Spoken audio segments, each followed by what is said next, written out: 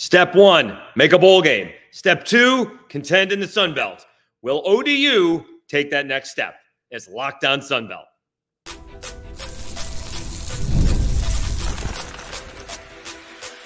You are Locked On Sun Belt, your daily podcast on the Sun Belt Conference, part of the Locked On Podcast Network, your team every day.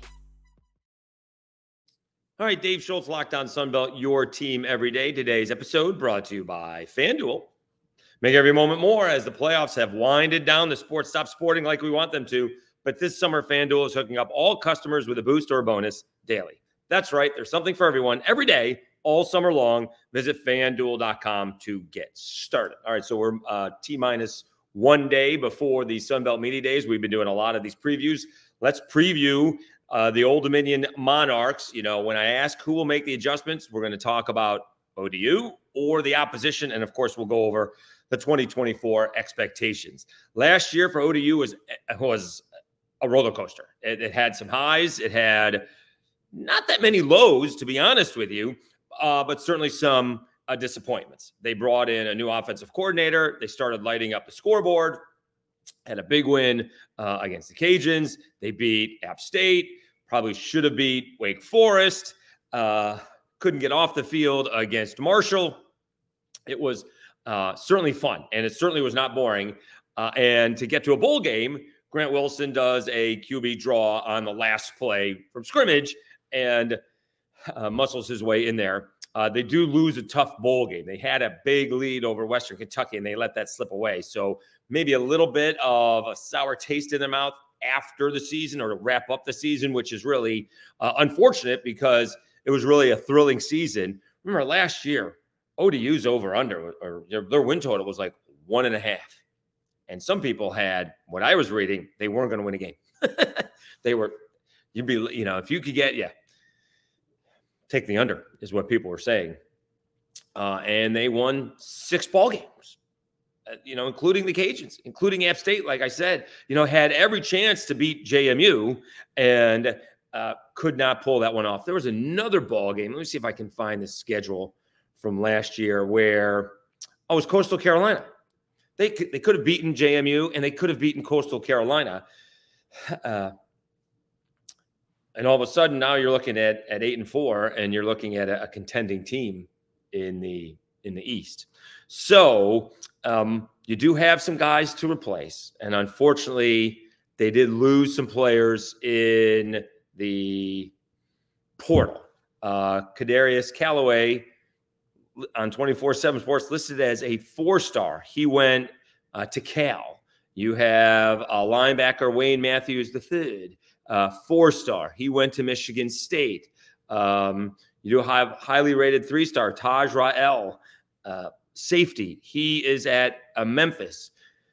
Another highly rated 3-star, Sean Asbury II, going to IU. So they did lose some players. They did replace. They got about 16 transfers, according to 24/7. So they will have to work them in. Doesn't seem to be as highly rated as the guys who left, but it is what it is. The outgoing transfers said they lost 32 players, but we went over the highly rated ones, and they are going to have to figure that out. Now, when we had Ricky Ronnie on earlier this year, the head coach, he talked about, in year 2, with the offense that they brought in from Fordham, is really where the quarterback shines. He has more confidence in it.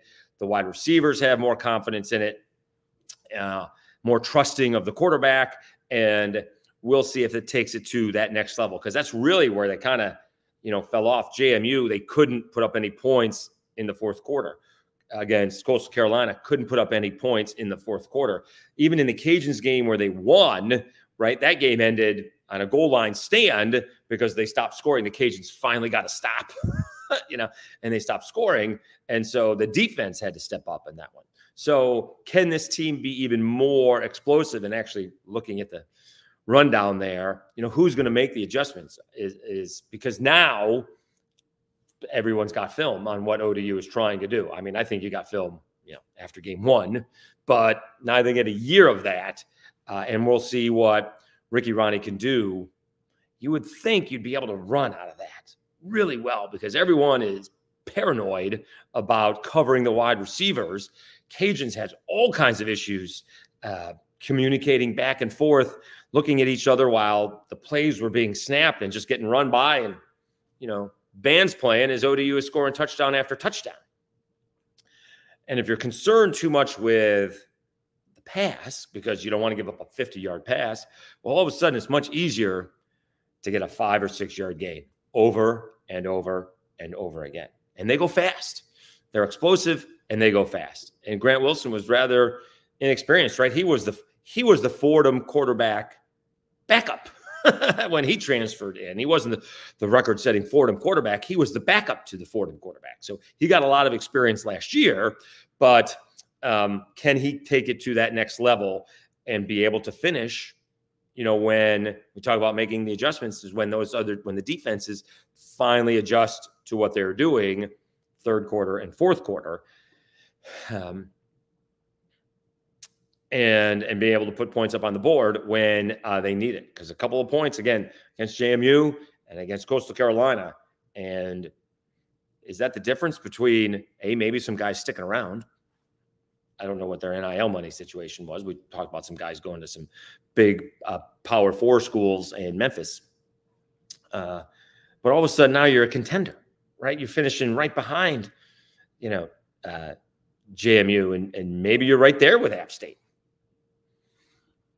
Well, let's find that out. Now that I think about it, let's find out what was the 2023, Sun Belt standings.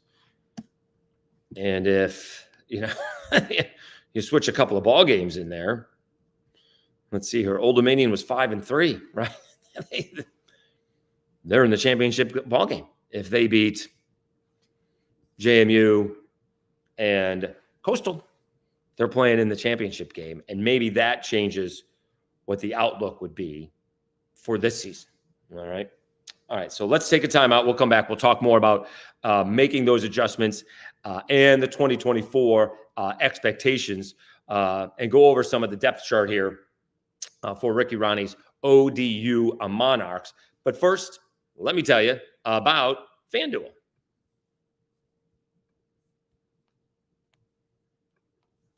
I love sports. I love them so much. I never want them to stop. But as the playoffs wind down, we get fewer games, and the sports aren't sporting like we want them to. But FanDuel lets me keep the sporting going whenever I want. All I have to do is open up the app and dream up bets anytime I'm in the mood. And this summer, FanDuel is hooking up all customers with a boost or a bonus daily. That's right. There's something for everyone every day, all summer long. So head over to FanDuel.com and start making the most out of your summer. FanDuel, official sports betting partner of Major League Baseball.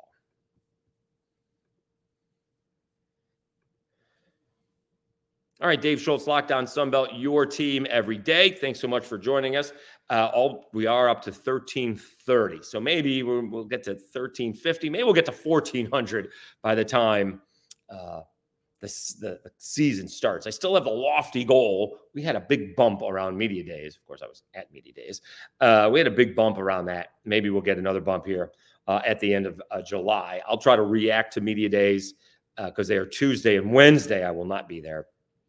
We'll see what comes out of them during the week, and we'll recap.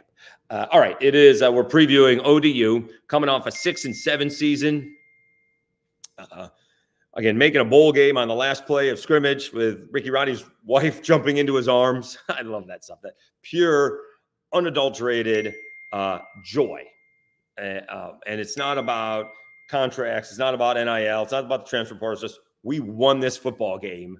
And I guess that, is there a difference between, I'd like to say this on the radio, say it on YouTube. There's a difference between being gutsy and ballsy. And we saw it a couple of times last year, right? Georgia Southern with a QB draw over, maybe that was a couple years ago. It was a couple years ago when Kyle Van Treese did the draw. Everyone was watching that game, and you saw the linebacker leave with the running back, so we kind of knew what was coming. We just saw the highlight of the Grant Wilson one, but still a fantastic finish. And as we mentioned in the open, in the first segment, that the offense becomes a little bit more consistent and maybe at the same time more explosive. but maybe there's different reads that Grant can make and see. And I don't know if there's so much deception, right? There wasn't a whole lot of deception with what they did. I go, because I watched that game with the Cajuns. They just got the playoff sooner, and then nobody was covering wide receivers down the field because they had 2 or 3 steps and gone. So I'm not sure how much deception there is. What you'd like, and this actually bothered me a little bit under Billy Napier, the Cajuns would come out and throw the ball instead of just running the ball. Their strength, because I happen to think Billy Napier was overthinking it, that they're going to try and stop the run, so let's pass. Let's just run the football, and that will open up the pass later on. Here we will see if they run the football a little bit to try and suck them in, maybe just a little, because I love the up-tempo offense. I love we're going downfield, try to stop us. The only problem is if you do get stopped, you go too fast and you do get stopped, then that defense can get tired pretty quickly. Now the teams have seen it, and so we'll see if they adjust to what ODU was doing last year. We said they came up with a couple of tough losses, but they also came up with a couple of clutch wins. We said the last one was against Georgia State, the QB draw against Georgia State, but they also beat Georgia Southern in Statesboro, 20-17, right? I mean, this team was kind of looking at a 5-game losing streak in the face. They had lost to James Madison 30-27. They had lost to Coastal Carolina 28-24, both very winnable ball games. You get blown out by Liberty 30-10 or 38-10. But then you come away with a victory 20-17 from Georgia Southern, and now you have a chance to go bowling, and you got to beat Georgia State at home. And we talked about the thrilling win. So that's a good coaching job by Ricky Ronnie. That really is, because you could, you're coming off a big win again on the road against Southern Miss. You're coming off a bigger win at home against App State. You have a chance to beat James Madison in Harrisonburg. They were ranked at the time. Probably should have beaten them, but certainly could have beaten them. You probably should have beaten Coastal Carolina at home. And then you take one on the chin against what is a good Liberty team. I mean, you could lose the team right then and there. But they beat Georgia Southern and they beat Georgia State to go to a bowl game. And again, coaches, as disappointing as that is, to lose that game, a lot of times they win these games and you get blowout wins and you don't know where to go, right? You can't yell at the players if they're blowing the team out. You come away with a bowl game. Certainly that's the goal. Everyone wants to win, but hashtag there's always a bright side. Now Ricky Ronnie could say, we just didn't finish. We had a chance. Not had a chance. Should have finished. They lost 38-35 in OT. And they got shut out in the second half, right? They were winning 35-14. It may have been 35. It was 35-14, 35-14, and they could not score in the second half. So that's where that will leave a bitter taste in your mouth. He will not need to motivate anybody for this season to work harder who's coming back. All right, let's quickly check out the depth chart from our lads. This was done May 22nd, and they do have quite a few transfers in the 2 deep, 3, 7. The whole defensive backfield is transfers. Patrick Smith-Young, strong safety. Jerron Manning, free safety. Right cornerback, Angelo Rankin Jr. You have the nickelback, so Will Jones II. I guess Rashid Reason is the returner. He's the left cornerback. So goodness, that's 4 out of 5. But you have 7 on offense, and you have 11, 12, 13 players. 13 transfers in the 2 deep. We'll see how that works out. Offensive line, 4 out of 5 are back. Zach Barlov is the center, so that's a key position, transfer in. Deontay Vines, a wide receiver, redshirt senior transfer. And the running back, Aaron Young, was trying to replace Callaway, and that is certainly a a tough chore ahead. All right, let's take one more timeout. Well, defensively, let's quickly go back to defensively. Always said the defensive backfield, they are returning a lot of guys up front. And so that's good news. The defensive line is all returning players. And the linebackers are all returning players. So that's up front. They're all back. 4 out of the 5 defensive backs are 4 out of the 5 defensive backs are transfers. All right. So what are the expectations? They were almost nil last year, as we mentioned. Like 1.5 wins was the win total. It's a little bit better this year, but is ODU maybe a little bit under the radar? We'll talk about that when we come back after this. All right, Dave Schultz, Locked On Sunbelt, your team every day. Again, special thanks to everybody continuing to subscribe. It has been a little bit of a move. I've moved into Louisville, Kentucky, starting to work for Jim Beam, and that starts today. So it has been a little bit of a process to get going again, but I appreciate everybody hanging in there with me. We will continue to do the ideas. We're going to continue to do this, continue to grow it. We'll try to recap as much of the media days as I can, see who said what. I'm sure it'll be going all day long on social media, and I will not be in a place where I will be able to see social media on Tuesday, although I think I do have Wednesday off. So I do appreciate it. Hopefully goal is still 1,500 or, by August 31st. I think we can do it. I think we'll get a nice bounce from media days. And as the season is progressing, and hopefully I can get some of these coaches on that, I'm not getting at media days because, well, I'm not there. We'll see if they want to make time for me moving forward. So special thanks to everybody. Also, don't forget Locked On SEC with my guy, Chris Gordy. That is, it's going to be like every week in the SEC is going to be something special. So don't forget to check out Chris Gordy and Locked On SEC. All right, Dave Schultz, Locked On Sunbelt, your team every day. Let's check out, what are the expectations? The over-under is 4.5. Now, the schedule is not easy, to be honest with you. If you want to be generous, again, we take home games much more serious, even if they are good teams. Road games are tough. So they're at South Carolina, or say 0-1. Not necessarily, but it could be 0-1. East Carolina at home, got to beat that game. Got to win that ball game. Virginia Tech is coming to Norfolk. Is that going to be set up for a huge ball game? That's a huge opportunity for Ricky Ronnie. I can't predict a win right now. We'll see what happens, but that is huge. But let's say they start out 1-2. They got to beat Bowling Green. That's on the road. That's not going to be easy. That's 2-2. Then you're at Coastal Carolina. You're going to be underdog there. We'll say 2-3. You're at Georgia State. Not going to be easy. We'll say 2-4. Texas State at home. Can you pull off an upset against Texas State at home? We'll give them the benefit of the doubt. That's 3-4. Versus Georgia Southern, they're going to be out for blood, but it's in Norfolk, so it's 4-4. At App State, we'll give App State the win there. That's 4-5. JMU at home. All right, 5-5. That's going to be tough. Versus Marshall at home, you got to do that one. That's 6-5. And at Arkansas State, probably Arkansas State will be favored in that one. So make it 6-6.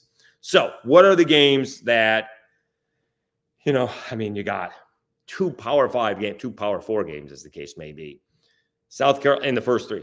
And then you get East Carolina sandwiched in between. So you're at South Carolina. Could they surprise South Carolina? Could they pull off a little bit of what would be a major upset? I got to believe that's got to be double digits.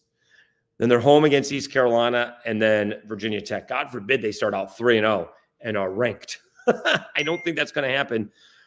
But what are the games? Can you beat a Coastal Carolina or a Georgia State on the road? Can you beat a Texas State at home? All right. App State on the road is going to be tough. All right. App State is going to be tough on the road. All right. Do you beat James Madison at home? And do you win a couple of games that you're not supposed to, or do you lose a couple of games that you're not supposed to. I think ODU is favored against the Cajuns. If I remember, I'm not sure they were favored against App State. But again, I'm a big believer. You guys know this, winning on the road in college football is hard. So even if the other team is better, when you're at home, it's not necessarily exponentially, but it is a lot easier to win at home. I see six potential wins, but that's, that's a win against James Madison. That's a win against Georgia Southern, and that's a win against Texas State. That, by the way, that is an outstanding home schedule for ODU. They get East Carolina, Virginia Tech, Texas State, Georgia Southern, that's 4. James Madison is 5, and Marshall is 6. Is that the best home schedule in the Sun Belt? And not an easy schedule by any stretch of the imagination. So the expectations are for ODU to not have a winning season. They're going to have to beat somebody that they're not expected to. What I'm saying about that home and road game is that they may be favored against JMU, depending on their record, right? I can't imagine they're going to be favored against Virginia Tech, but you go 2-0, you beat South Carolina, you beat East Carolina, you'll be favored against Virginia Tech. It may not be a whole lot, but you'll be favored. You go to South Carolina and win and beat East Carolina at home, I don't care if both are 1-point victories on Hail Marys, although that may have something to do with the line. If they are 2-0, hosting Virginia Tech, it's a good bet they'll be favored. Although let's see who does Virginia Tech have? I guess that may make a difference too. Well, I thought you can. A lot of times you can click on it, you can't. So I do think they'll go bowling again. If they beat some teams they're not supposed to beat, you go on the road and you beat an App State. I'm giving them the Texas State win, right? That's, you go on the road, you beat Coastal Carolina. Go on the road, beat Georgia State. If you beat a couple of these, again, they were not that far off as they lost. They went 6-7, right? Overall, they went 6-6 in the regular season. Could I say they're 2 or 3 plays away from being 8-4 and in the Sun Belt Championship ballgame? So I think ODU may be one of those teams that's under the radar. I know Phil Steele he picked Marshall to finish second in the East, but maybe ODU is just a little bit under the radar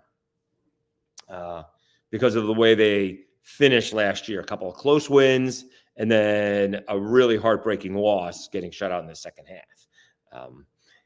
They were under the radar last year. They could be under the radar this year because not a whole lot are liking Coastal Carolina. Only Georgia State is 4.5. Old Dominion is 4.5.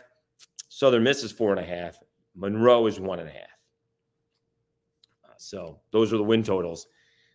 Nobody is at 2.5 or 3.5. So there's not a lot of people having a lot of faith in ODU right now.